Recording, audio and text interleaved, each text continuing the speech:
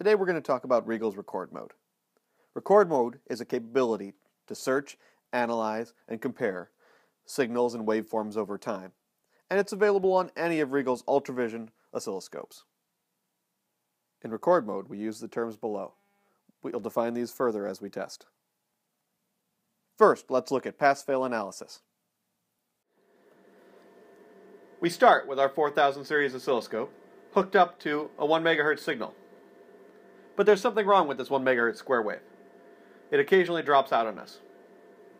If we look closer, we can zoom in. And now occasionally there's a very faint pulse on the screen where you can see it's occasionally dropping out.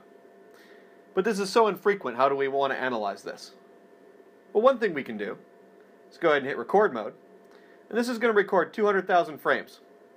In this context, a frame is a waveform captured around a triggered event.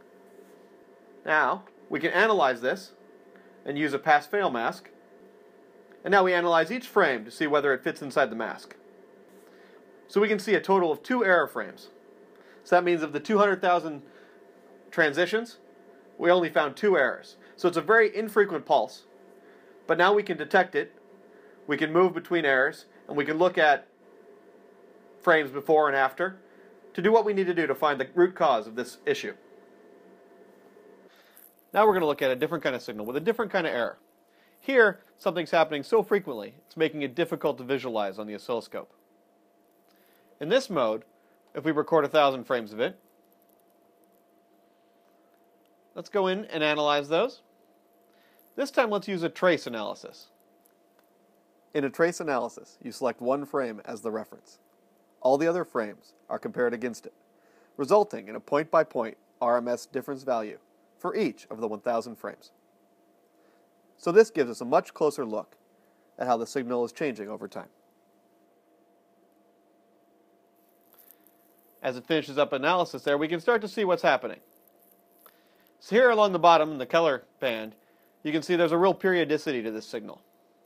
You also have a histogram in gray above it that shows as the frequency is changing on this signal, you get closer and farther away to that template that we marked as the initial sample. So here we have a signal that is really modulating in frequency periodically. That can help us discover what the root cause of this kind of signal aberration could be. So there's trace analysis, which is another way to use record mode to look at signals over time. Here we used a DG4000 waveform generator to emulate a signal, and used our 4000 series oscilloscope to capture it in record mode. Together, using the trace analysis, these instruments provide a great platform for monitoring signals and how they change over time.